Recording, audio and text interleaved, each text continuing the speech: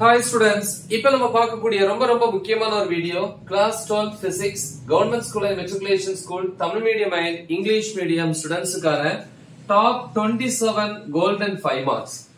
So இது வந்து average student இருந்தாலும் சரி டாப்பரா இருந்தாலும் சரி சோ இந்த top 27 போதும்.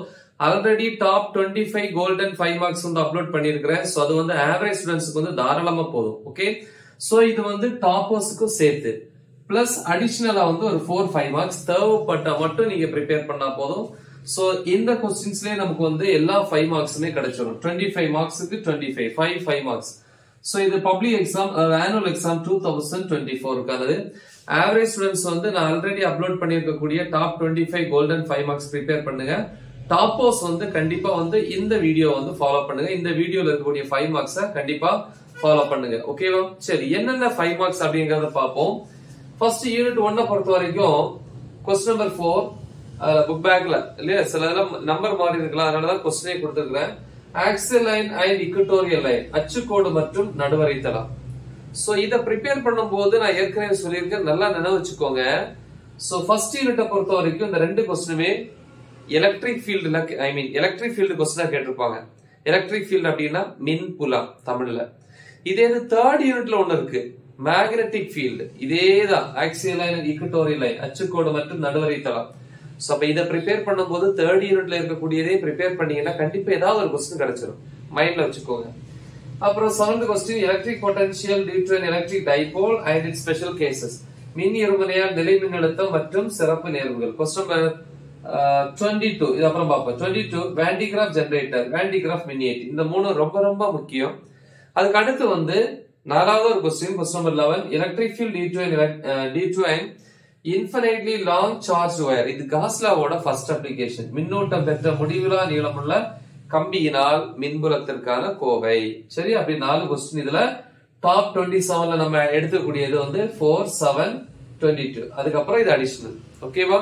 டாப்பர்ஸ் கண்டிப்பா இந்த அடிஷனலையும் ப்ரிப்பேர் பண்ணி ஆகணும். யூனிட் 2 பொறுத்த வரைக்கும் 3 क्वेश्चंस ரொம்ப important. Microscopic model of electric current and Ohm's law, அதாவது மின்னோட்டம் மற்றும் ஓம் விதியினுடைய நுண்மாதிரி வடிவம். Question number 6 Wheatstone bridge Wheatstone சமண சுற்று. क्वेश्चन நம்பர் 8 வந்து EMF of two cells using potentiometer இரு மின்கலன்களின் மின்னியக்கு விசைகளை ஒப்பிடல். Okay, compare the EMF of அப்படின்னு ஆரம்பிக்கும். யூனிட் 3 பொறுத்த வரைக்கும் question number 2 magnetic field due to an infinite long straight conductor or wire carrying current using Biot-Savart law. பயோட்-சாவர்ட் விதியினை பயன்படுத்தி மின்னோட்டம் பாயும் நீண்ட முடிவிலா நேரான கடத்தியால் காந்தப்புலம். क्वेश्चन நம்பர் 8 வந்து cyclotron. Question number 13 force between two parallel current carrying conductors, அதாவது மின்னோட்டம் பாயும் இரண்டு இணையான கடத்திகளுக்கு இடையே விசை. சோ அடிஷனலா வந்து இந்த மூணு நல்லா ப்ரிப்பேர் பண்ணணும். டாப்பர்ஸ் அப்படின்னு வரும்போது கண்டிப்பா வந்து நீங்க இந்த தேர்ட் क्वेश्चन ப்ரிப்பேர் பண்ணணும். இது என்னது? Circular coil current carrying coil இருக்கும். காயில்னாலே சர்க்குலர் காயில், அதாவது மின்னோட்டம் பாயும் வட்டச்சுருள் இல்லையா, அதனால உருவாக்கக்கூடிய காந்தப்புலம். Question number 3. சோ இது வந்து யூனிட் 3ல வரக்கூடியது. சோ நெக்ஸ்ட் யூனிட் 4 பொறுத்த வரைக்கும் question number 13 working of single phase AC generator, அதாவது ஒரு கட்ட ஏசி மின்னியற்றியினுடைய செயல்பாடு. 15 construction and working of transformer, அதாவது மின்மாற்றியின் அமைப்பு மற்றும் செயல்படும் விதம். அடுத்து சீரிஸ் RLC சர்க்யூட் தொடர் RLC சுற்று. சோ இன்னொரு क्वेश्चन கொடுத்திருக்கேன், டாப்பர்ஸ் கண்டிப்பா இத ப்ரிப்பேர் பண்ணுங்க. AC circuit with pure inductor only, அதாவது மின்தூண்டி மட்டுமே உடைய ஏசி மின் சுற்று. யூனிட் 5 பொறுத்த வரைக்கும் ப்ராப்பர்ட்டிஸ் ஆஃப் எலக்ட்ரோமேக்னெட்டிக் வேவ்ஸ் மின்காந்த அலைகளுடைய பண்புகள். அப்புறம் क्वेश्चन நம்பர் 8 and 9 சேர்த்தே கேட்பாங்க. டைப்ஸ் ஆஃப் ஸ்பெக்ட்ரா, அதாவது எமிஷன் அண்ட் அப்சார்ப்ஷன் ஸ்பெக்ட்ரா, வெளிவிடு மற்றும் உட்கவர் நிறமாலை. பட் இதுல ரொம்ப இம்பார்ட்டன்ட் அப்படின்னு பாத்தீங்கன்னா எமிஷன் ஸ்பெக்ட்ரா, அதாவது வெளிவிடு நிறமாலை. அப்புறம் இன்னொரு क्वेश्चन இருக்கு பாருங்க, சில நேரங்கள்ல 3 மார்க்லயும் கேட்பாங்க. மேக்ஸ்வெல்ஸ் இன்டெகிரல் ஃபார்ம் 4 ஈக்குவேஷன்ஸ் அதுல இருக்கு இல்லையா. சோ தமிழ்ல வந்து மேக்ஸ்வெல்லுடைய என்னது தொகையீட்டு வடிவம். ஓகேவா, 4 சமன்பாடு இருக்கு. அப்புறம் யூனிட் 6ல வந்து பாத்தீங்கன்னா mirror equation and lateral magnification, ஆடி சமன்பாடு மற்றும் பக்கவாட்டு உருப்பெருக்கம். இரண்டாவது பிசியூஸ் மெத்தட் பிசியூ முறை.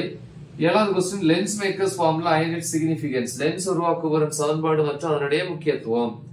அடிஷனலா வந்து ஒரு क्वेश्चन வந்து பாத்தீங்கன்னா Snell's window radius of illumination, அதாவது ஸ்னெல் சாளரம் என்னது ஒளியூட்டு ஆரத்திற்கான கோவை. யூனிட் 8 பொறுத்த வரைக்கும் 7 வந்து லாஸ்ட்ல கொடுக்கும். 7 பொறுத்த வரைக்கும் நம்ம அதை வந்து சாய்ஸ்லயே வச்சுக்கலாம். ஓகேவா? ஏன்னா நம்ம வந்து எல்லாத்துக்குமே எதிரா சாய்ஸ் இருக்கு. 11 யூனிட்ஸ் இருக்கு, ஓகே. பட் அதுல வந்து நீங்க ஒரு 8ல இருந்து 9 யூனிட்ஸ்க்குள்ள மட்டும் தெளிவா ப்ரிப்பேர் பண்ணி வச்சிருந்தாரு எல்லா 5 மார்க்ஸுமே எழுதலாம். அதனாலதான் லாஸ்ட் டைம் வந்து டாப் 25 கோல்டன் 5 மார்க்ஸ் போட்டிருக்கேன். சோ அதுவே தாராளமா போதும். பட் நிறைய ஸ்டூடெண்ட்ஸ் கேட்டிருந்தீங்க டாப்பர்ஸ் நாங்க, எங்களுக்கு வந்து இன்னொரு யூனிட் வேணும் அப்படின்ட்டு.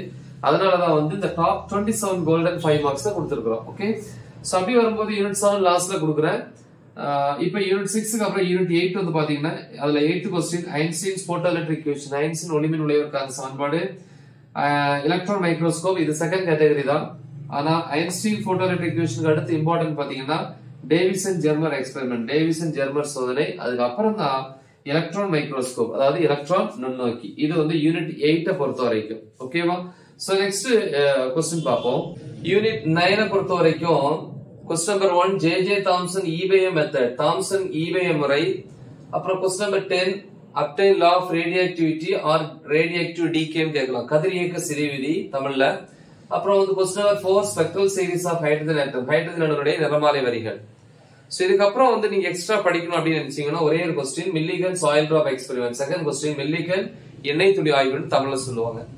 யூனிட் 10 பொறுத்த வரைக்கும் question number 4, full wave rectifier, முழு அரை திருத்தி. question number 9, transistor functions as a switch, transistor சாவியாக செயல்படல். question number 10, transistor functions as an amplifier, transistor பெருக்கியாக செயல்படல்.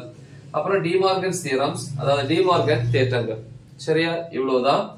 இப்ப நம்ம பார்த்த யூனிட்ஸ் மட்டும் நீங்க ப்ரிப்பேர் பண்ணா போதும். அதுலயே வந்து top 27 golden 5 marks plus some additional questions வந்துருச்சு. டிக் பண்ண क्वेश्चंस வந்து கண்டிப்பா நீங்க ப்ரிப்பேர் பண்ணிரணும். ஓகேவா? சோ இதுல இந்த 4மே இம்பார்ட்டன்ட் தான்.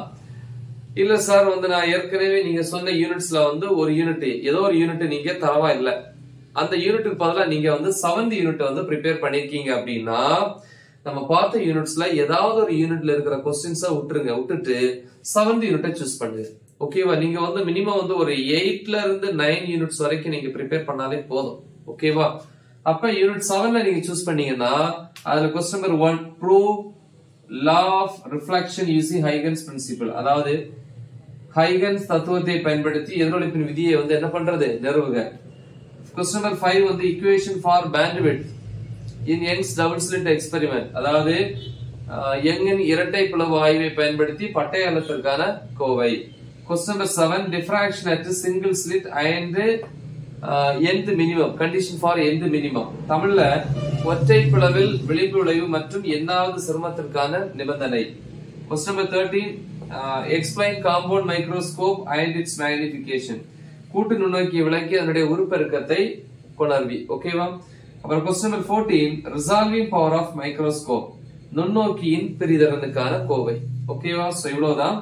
அடிஷனலா ஒரே ஒரு கொஸ்டின், நல்லா டாப்ல இருக்கக்கூடிய ஸ்டூடெண்ட்ஸ் வந்து கண்டிப்பா இந்த கொஸ்டினை பாருங்க. இதே மாடல் தான் இதுக்கு அடுத்த கொஸ்டின், செகண்ட் கொஸ்டின். இது ரிஃப்ளெக்ஷன், இது loss of refraction using Huygens principal, அதாவது ஹைகன் தத்துவத்தை பயன்படுத்தி ஒளி விலகலின் விதிகளை வந்து நிறுவுக அல்லது நிரூபி. சரியா? சோ இவ்வளவுதான்ப்பா. சோ அப்ப வந்து இந்த யூனிட்டுக்கு பதிலா கண்டிப்பா நீங்க இங்க ஒரு யூனிட்டை நீங்க விட்டுறலாம். இல்ல நான் படிக்கிறேன் அப்படின்னா ஓகே, நீங்க தாராளமா ப்ரிப்பேர் பண்ணலாம். சோ இது வந்து டாப் 5 மார்க். சோ ஆனுவல் எக்ஸாமுக்கு இதே வீடியோ தான் நம்ம இனிமேல் எக்ஸ்ட்ரா क्वेश्चंस எதுவுமே போட போறது இல்ல. இது ஃபைனல் வீடியோ தான். அந்த 5 மார்க்ஸ் பொறுத்த வரைக்கும் நல்ல தெளிவா ப்ரிப்பேர் பண்ணுங்க. ஆல்ரெடி வந்து ஆவரேஜ் ஸ்டூடண்ட்ஸ்க்கு வந்து டாப் 25 போட்டிருக்கேன், டாப்பர்ஸ்க்குமே அது போதும். ஓகேவா? நீங்க எக்ஸ்ட்ரா ஒரு யூனிட் கேட்டதுனால தான் நம்ம என்ன பண்ணோம், இன்னொரு வீடியோ வந்து நம்ம அப்லோட் பண்ணிருக்கிறோம். சோ இதுல வந்து அடிஷனலா வந்து நம்ம 3rd யூனிட்ட உள்ள நம்ம எடுத்துக்கிறோம். ஓகேவா? 7th நம்ம அந்த யூனிட்ல யூஸ் பண்ணல, பட் இங்க 7th யூனிட் கொடுத்துக்கிறோம். பட் ஏதாவது ஒரு யூனிட்டுக்கு பதிலா நீங்க யூஸ் பண்ணா போதும். ஓகேவா? சோ நல்ல தெளிவா பிராக்டிஸ் பண்ணுங்க. மறக்காம இதை உங்க ஃப்ரெண்ட்ஸுக்கு ஷேர் பண்ணுங்க. All the best. தேங்க்யூ.